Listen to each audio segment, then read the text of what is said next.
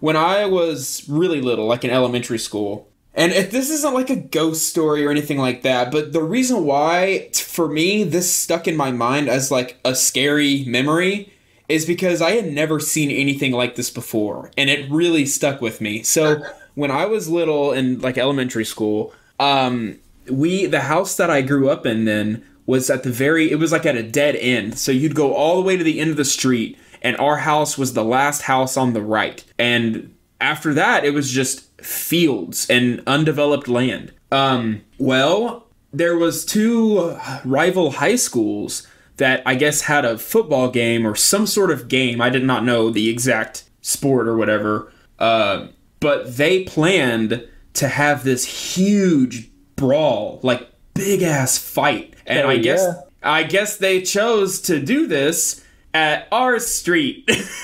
Nice. Like right at the end of it. And the reason why it freaked me out is because it was late.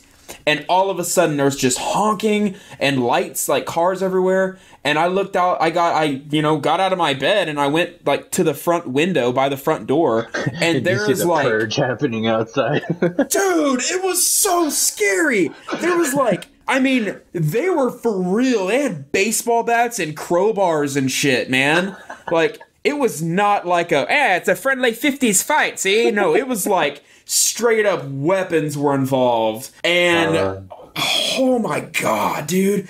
They were like starting to hit the cars and shit. And I'm just like, I'm just a little kid. I shouldn't be seeing this. Like, it was so crazy. That's right. I forgot you said this happened when you were little. So okay. Dude, I was in like elementary school. Oh, all right. Yeah. All right. I was seeing guys with like bats and crowbars, and they were like screaming at each other and like pushing each other and starting to fight. And there was like dozens of guys, dude. It wasn't just like a little it was like a ton of people out there right outside of our house. Some of them were in our front yard.